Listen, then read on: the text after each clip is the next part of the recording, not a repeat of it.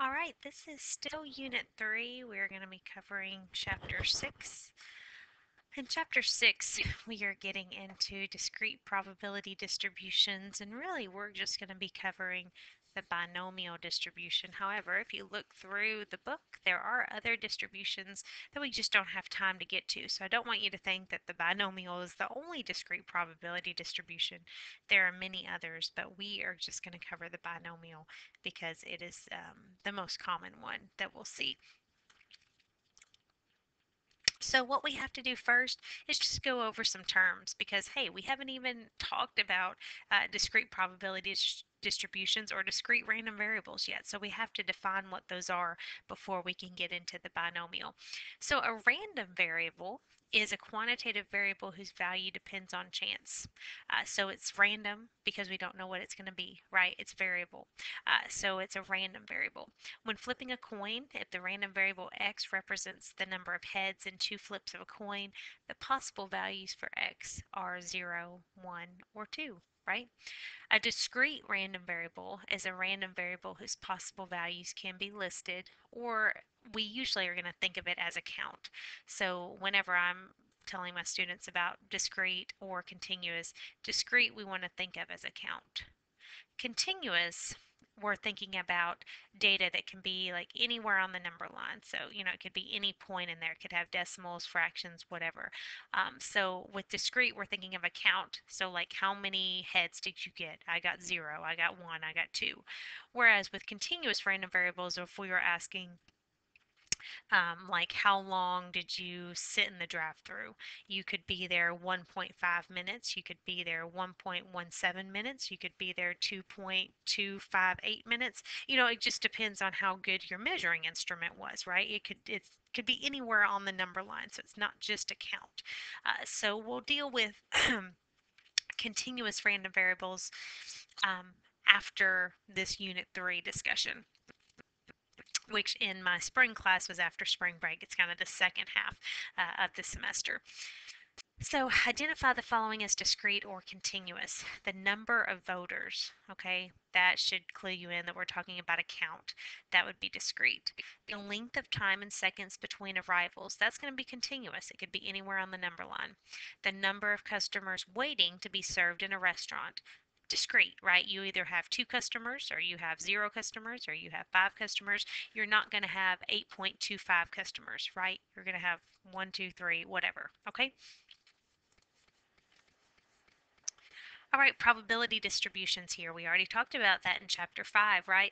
This is a probability distribution because it includes all the possible outcomes for this sample space, all the events that we could have. So if you look at the probability and add them all together, it equals to 1, right? What is the random variable? Here we're looking at the number of daily accidents in a small town, okay? So the random variable is the number of daily accidents. On any given day, we don't know how many accidents are going to occur. Is it discrete? Yes, because it's a count, right? You're going to have 1 accident or 2 accidents or whatever, right? It's a count. What is the probability a randomly selected day will have 4 or more accidents? So this is how we denote that. The probability that x, so that's our random variable. Here our random variable is the number of daily accidents, right? So the probability that x is greater than or equal to 4 because it said 4 or more, right? So in this case, 4 or more is 4 or 5, right? Because these are all our possible outcomes. So it's either 4 or 5. So we go to 4. The probability of 4 is this. Probability of 5 is that. We add them together and we get 0.1. What's the probability that they would have less than 4? Well, this is where we're going to start using that complement rule more. So we use the complement rule really to save us time. So here we do the probability that x is less than 4. Now to figure that out, I could go here and I could add up the probability that x is equal to 3, 2, 1, and 0, right? I don't want to take a ton of time, but still it's going to take a little bit of time. I'm going to go up there and add all 4 of those together. But if I notice that this is the complement of that, right? Because either you've got 4 or more accidents or you have less than 4, right? This is the opposite of that. So because that is the opposite, that I can use the complement rule and do 1 minus zero point 0.1 and get 0.9. And so there's a 10% chance that we will have 4 or more accidents. There's a 90% chance that we will have less than 4. Okay, so that kind of shows how we're going to use that complement rule with this discrete data. Okay, this is kind of a classic example that we'll see here with the binomial distribution. We haven't talked about it yet, but when we get into the binomial, we'll see how this fits into that. So when a balanced penny is tossed 3 times, 8 equally likely outcomes are possible. So how do we get to those 8 equally likely outcomes? You know, that's just what this question says, but how do we know there are 8? Well, this is what that diagram kind of shows. So this is your first toss. On the first toss, you get heads or tails. Then the second toss, if you got heads the first time, you get heads or tails. If you got tails, you get heads or tails, right? So we're just doing that every time for the first, second, and third toss. At the end, we're going to write what did we end up getting in this example. So here we got heads, heads, and heads. That's what that stands for. We're counting the number of heads because it says let X denote the total number of heads obtained. There's nothing special about heads or tails. You just have to decide which one am I counting? You know, which one am I interested in? Okay, in this one we're interested in heads. Okay, so here we got 3 heads. Here, heads, heads, tails. So I got 2 heads. Heads, tails, heads, 2 heads. Okay, and you'll notice here I've got 1, 2, 3, 4, 5, 6, 7, 8. 8 outcomes. Okay. So we're going to construct the probability distribution of X. This is the probability distribution. A probability distribution lists all the possible outcomes and all the probabilities of those outcomes, okay? We're going to be calculating these probabilities based on classical probability, right? Because we didn't actually do this experiment. We're just saying these are all the possible outcomes, okay? So we're using classical probability here. So one of our possible outcomes is 0, right? We could get 0 heads. What's the chance that we would get 0 heads? Well, we go back here and we say there's 8 total possible outcomes, and one of those, this one right here, has 0 heads in it, right? Every other one has at least 1 head. This one has 0 heads, so there's only one outcome that had 0 heads, so I have 1 over 8, and that gives me 0.125. Now I'm looking at what's the chance that I will get 1 head. So we go up here and we say, well, how many of these had 1 head? We have 1, 2, 3, right? 3 out of a total of 8, so I get 0.375. Okay, and that's how we do this whole chart. And at the end, when I add all these together, I should get to 1, right? Because that tells me that I've included all the possible outcomes and I have included their correct probabilities. Now, once we've made this chart, we can answer some questions like this. What is the probability of obtaining exactly 2 heads and 3 tosses of the penny? So that's just what's the probability X is equal to 2. I'll go down here and it's 0.375 or 3 over 8, right? What is the probability of obtaining no more than 2 heads and 3 tosses of the penny? So no more than means less than or equal to 2, right? So it means 2, 1, or 0. So we just add those 3 together and we get 0.875.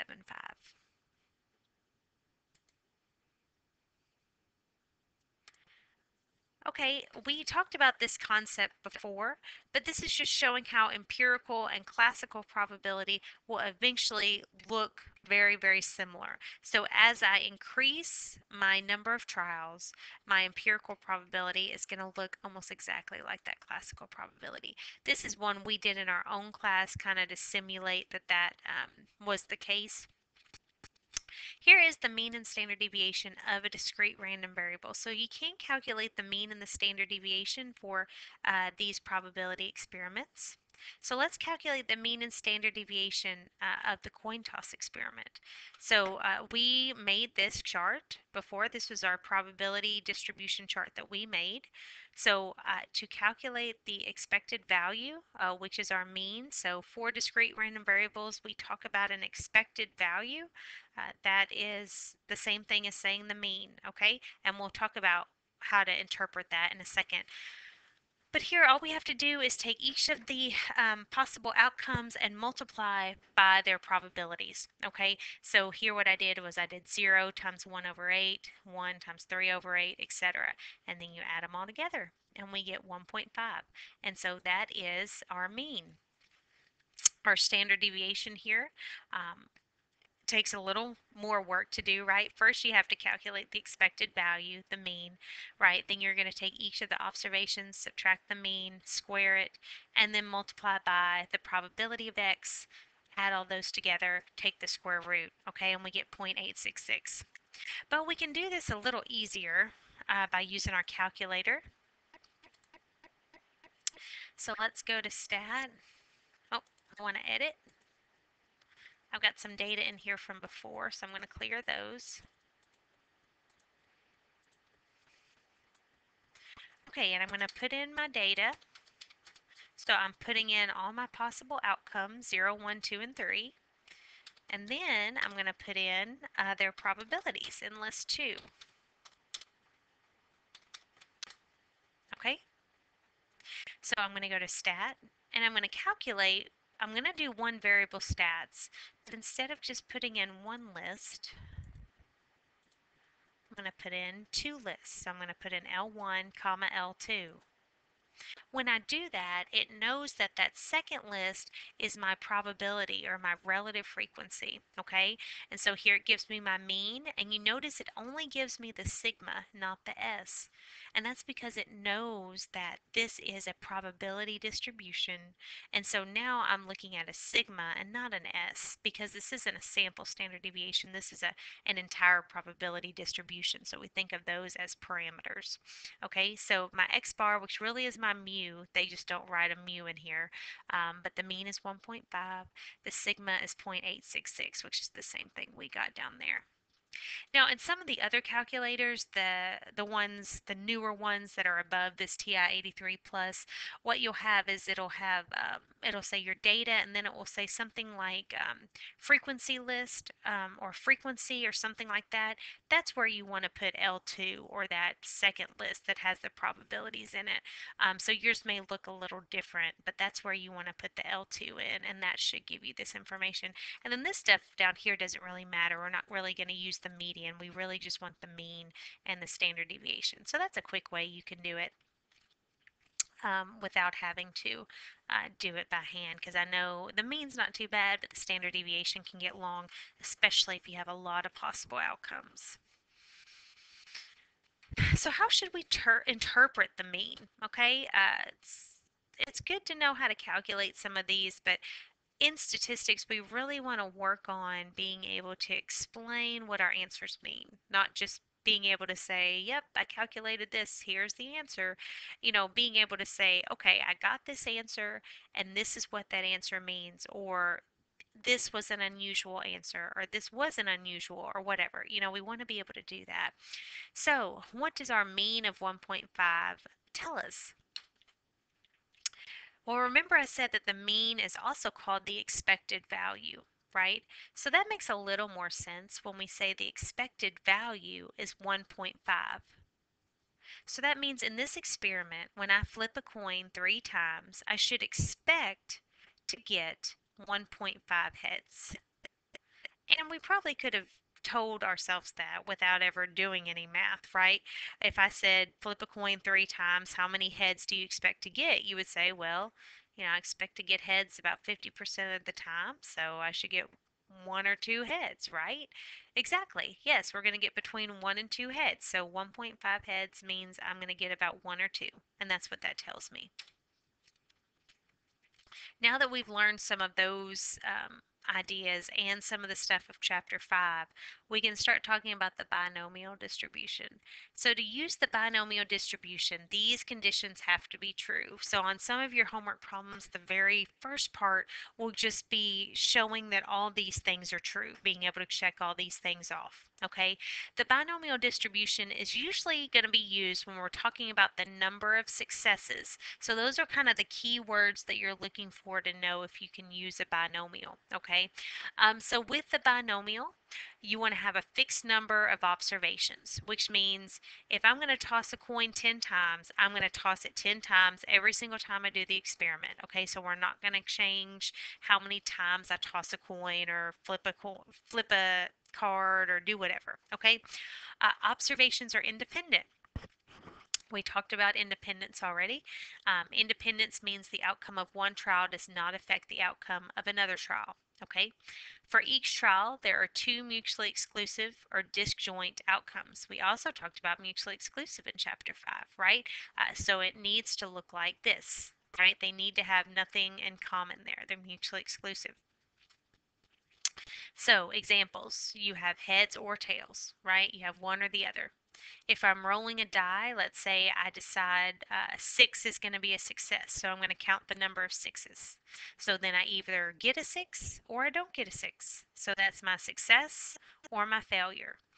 So we're trying to place everything into a success or failure category, and that's while we're thinking about number of successes here, that's how we're going to calculate our probabilities here. So P is equal to the probability of success. 1 minus p is equal to the probability of failure, and that's because of the complement rule. So because everything is either success or a failure, then we can do this p equals probability of success, 1 minus p equals the probability of failure. There's a constant probability of success for each observation. It does not change from trial to trial. So that means we need to use replacement if we're looking at finite populations. So finite just means countable. If we have a really large population, like all of the US or something like that, it doesn't really matter too much if we use replacement or not replacement. But if we have a smaller population, like if I have a class of 30, and I don't use replacement, then that's going to change your probability of being chosen each time, right? Your chance of being chosen the first time is 1 out of 30 because there's 30 students. If you're not chosen, your chance of being chosen the second time is now 1 out of 29 if I don't do with replacement, right? Because if I take that student's name out, now you have a 1 out of 29 chance of being chosen. And then it would change to 1 out of 28 and 1 out of 27. So there isn't a constant probability of success, right, in that case. So once you show all those are true, then we can use this binomial probability formula to calculate our probability that x is equal to a certain number of successes.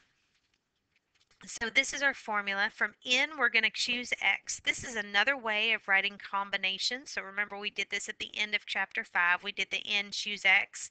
This is just another way to write it. Okay, so combination. Then we do p to the x. So this is the probability of success raised to the number of successes times the probability of failure, which is 1 minus p, raised to the number of failures, right? N minus x would be our number of failures. And that is our binomial PDF formula. You probably won't be doing this by hand a lot because we're going to show how to do it in the calculator, but I do want you to kind of just understand that there is a formula behind what your calculator is doing. This here, we're just showing how, you could use binomial or you couldn't. Okay, so for this one, you can't use the binomial. It's not a binomial random variable because it fails here. This one, it passes all of them, so you could use the binomial. The mean and standard deviation of a binomial random variable, we just did this for the coin toss experiment when we just knew it was a probability experiment. We weren't sure if it was binomial. For that one, we had a little longer formula. Once you know it's binomial, then this is the way you can calculate the mean. You just take n times p, which is pretty simple, right? The standard deviation, you do the square root of n times p times 1 minus p, and that's it. Okay, n is the number of trials, p is the probability of success. So don't forget that because that is important in the PDF and when calculating the mean and the standard deviation. You need to know n and p and then the x that you're trying to calculate for.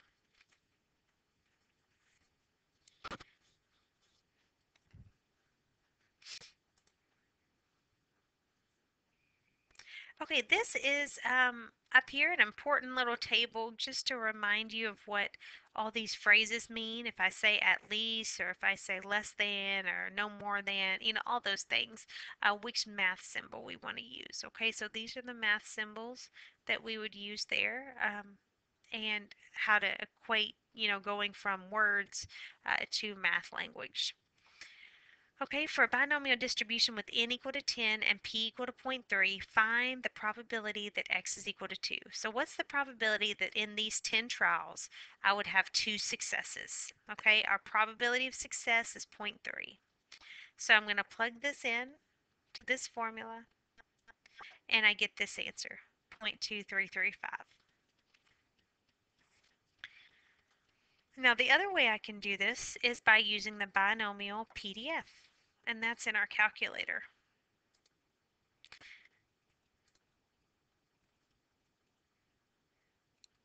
So I'm going to go to um, distributions, which is the second variables. And then you see binomial PDF down there. So you have to go down a little bit, but there it is, binomial PDF. When you do the binomial PDF, you're going to put in n, p, and x. Okay, so our n was 10, p is 0.3, and our x for a is 2. Oh, I'm sorry, I made a 0 there instead of a.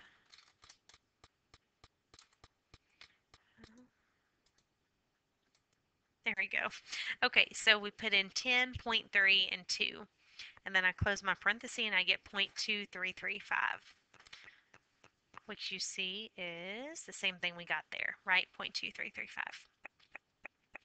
So anytime you want to find the probability that x is equal to a certain number, you will use the binomial PDF in your calculator, or you will use the binomial PDF formula here and plug in the values. Now here we want to know the probability that x is less than or equal to 2. So if we were to write that out, what does that mean? The probability that x is less than or equal to 2. Well, it means the probability x is equal to 2 plus the probability x is equal to 1 and then plus the probability x is equal to 0, right? So what we could do is we could calculate the PDF for each one of these, which I don't want to do, right? That's going to take a while, especially if we had like the probability x is less than or equal to 6, right? Then we'd have to find 6, 5, 4, 3, 2, 1, 0. That could be very time consuming. So thankfully, we have this other option. We have a binomial CDF. The CDF is talking about the cumulative density function. So what the CDF does is it calculates for this number that you put in and anything less than that, and it adds them all together. Okay, so this we're going to have 10.3, and then we're still going to put 2 in here because 2 is still our x value. We're just changing to the CDF because we want to find the probability of any value up to 2, okay, up to and including 2. All right, and we get 0.383, and you see that's the answer we got there. So that's going to be how we'll use the CDF and the PDF. So these are going to be very important to use. I expect in Chapter 6 you'll probably use these exclusively instead of doing it by hand. Now you can do it by hand if you would like. I just think this is going to save you a lot of time. Okay, so using the PDF and CDF along with the complement rule, you're going to be able to answer any question that you might have, okay? Because look at this question right here. Now we're looking at the probability that x is greater than or equal to 6. So greater than or equal to 6, we can't use the CDF just based on this because CDF is less than or equal to. So we're looking for greater than or equal to. Greater than or equal to would be the probability that x is equal to 6, 7, 8, 9, or 10, right? So we could calculate the PDFs for each of those and add them up. Or in this one up here for C, we calculated the probability that x is less than or equal to 5. The probability that x is greater than or equal to 6 is just the opposite of that, right? You're either 5 or less or 6 or more, right? This is the opposite of that. So this would be, we could use the complement rule and do 1 minus this that we already calculated, which was 0.95. So 1 minus 0.95 gives us 0.05, right? And so that would be our answer. So we can use the PDF for equal to, the CDF for less than or equal to, and then use the complement with the CDF anytime we're doing a greater than or equal to. And there is another handout on Blackboard. Let me see if I've still got that up. Let me go to your all's course real quick.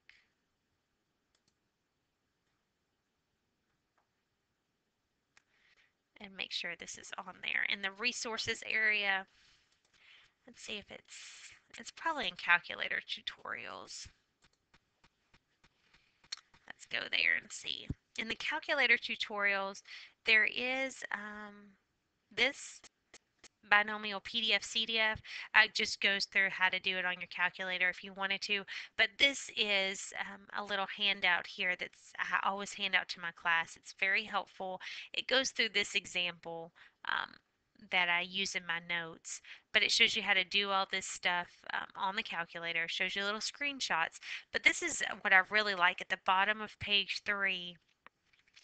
It shows how and when to use the PDF or the CDF, and what to punch in your calculator, what you need to use. And so this little chart here is very, very informative for chapter 6. So that was in our resources area in the calculator tutorials down there in binomial probabilities.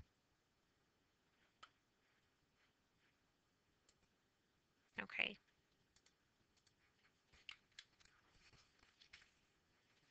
So that O negative blood type problem is the one that follows that handout I was just showing you. So that's how I will do that.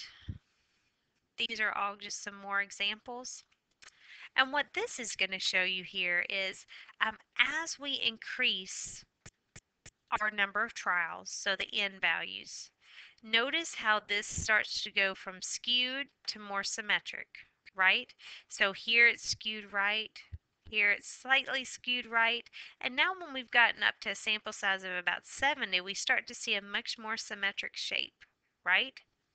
So what we're going to learn that as our sample size increase, or our number of trials increase, when we get to n times p times 1 minus p being greater than or equal to 10, the probability distribution is going to be approximately bell-shaped. And that's going to be very important because that means that once we get to this point, it starts to look like a normal distribution, which is what we're going to use in chapter 7. And moving forward. And so we're going to start looking at how any distribution, as we get a large enough sample size, will start looking like the normal distribution. So this is just a little slide, kind of a preview of coming attractions for the future chapters. But that is the end of chapter 6, which is the end of unit 3. So if you have any questions, please be sure to email me at angela.galloway, and I'll help you out however I can. Thanks.